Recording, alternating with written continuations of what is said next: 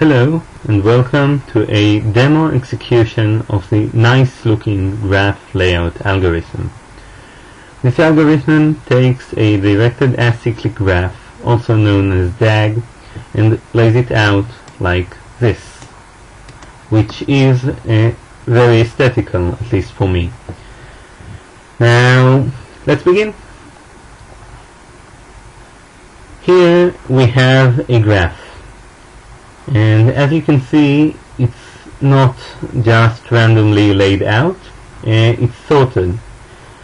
This presentation is called a topological sorting of a graph.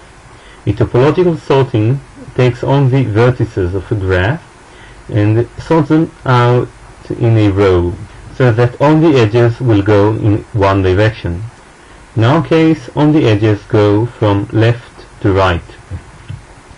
Now we combine the topological sorting with finding the longest path in the graph, and with both of these we can practically lay out a graph very, very nicely. Now both of these problems, topological sorting and longest path, can be solved in linear time for directed acyclic graphs. So in our case, they won't affect the overall running time, which is linear. So basically, we need to find the longest path, as we said. We already have a topological sorting here, and in our case, the longest path is as follows: 1, 2, 3, 4, and 5, 6. Now, there are some other paths of length 6. We don't really care for the execution of this algorithm which one do we pick, we just need one of them. Now, the idea is that we take only nodes of the longest path and move them into a different row.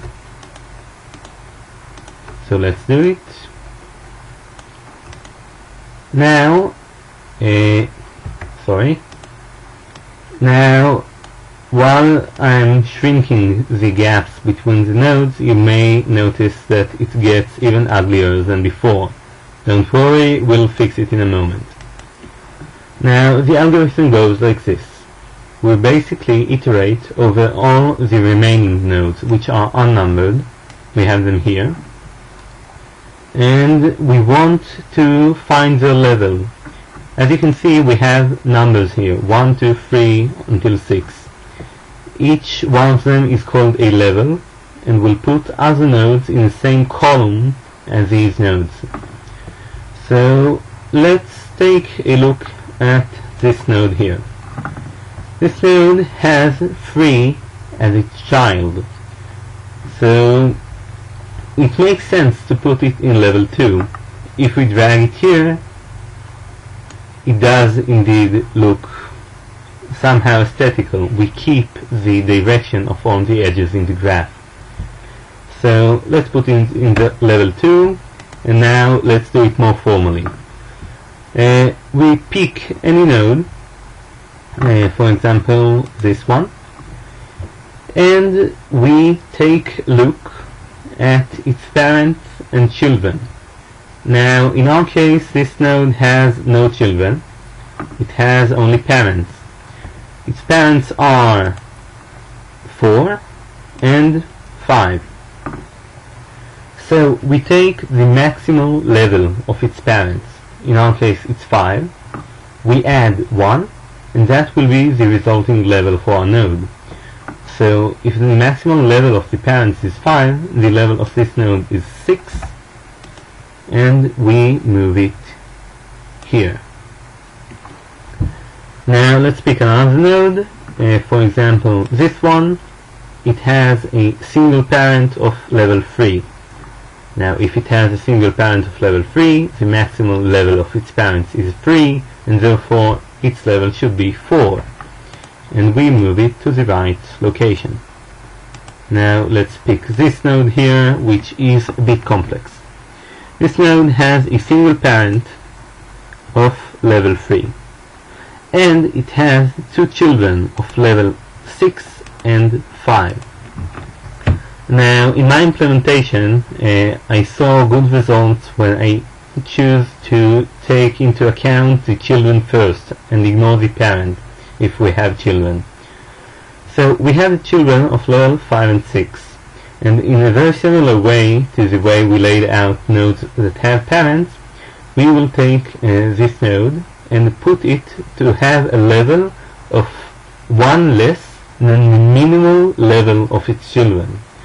So if the children here have levels of 5 and 6, we will put this node at level 4. And let's move it. And it doesn't look so great.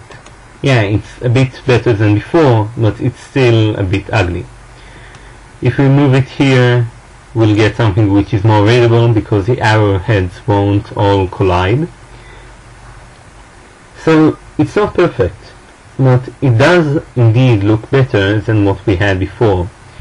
Now we can play with it a bit and move, for example, this node here, and this now looks much better. The idea is that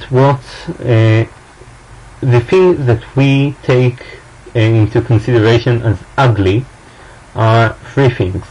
We take edge crossings, like here. We think they are ugly.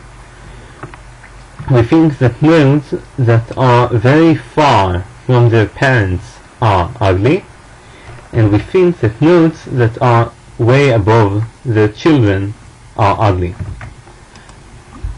Now, my algorithm solves two of these problems. I can solve nodes which are far from the children, and I can solve nodes which are far from their parent. I can't solve edge crossing, not with this simple technique. There are, however, some... basically, we will want to minimize the amount of edges that cross one another. I haven't covered this yet. I found some horrible ways to do this in exponential times, and they're not worth publishing yet, at least until I find anything better. Now let's analyze the running time of this algorithm. Basically, we go over each edge twice. We go over the edge first time when we encounter a child, and the second time when we encounter the parent.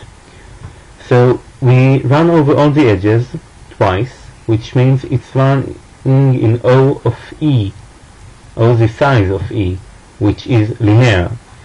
Now the topological sorting runs in O V plus E, and so is finding the longest path, and in total we get linear time. Now here it does look a bit ugly. Now if we would have been a bit more lucky and we would have chosen the nodes in a different order, we could have gotten something like this. This was received using our algorithm, which was ran with different nodes. Basically we had several longest paths which matter, and as you can see we have here two nodes of level 4. If we pick them in different order, it does indeed affect the running and the result. Now what I haven't shown here is that if you remember, we had nodes, we had here where my cursor is, only nodes which weren't numbered yet. Now it does seem to give much better result if we iterate over these nodes by their topological sorting, meaning that we start with the one which was at the left and we go right.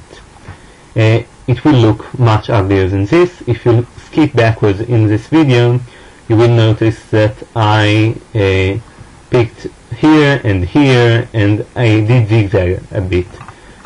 And that's basically the nice looking layout algorithm. I'm open for suggestions and comments, so feel free to leave them on my blog or as a comment on this video.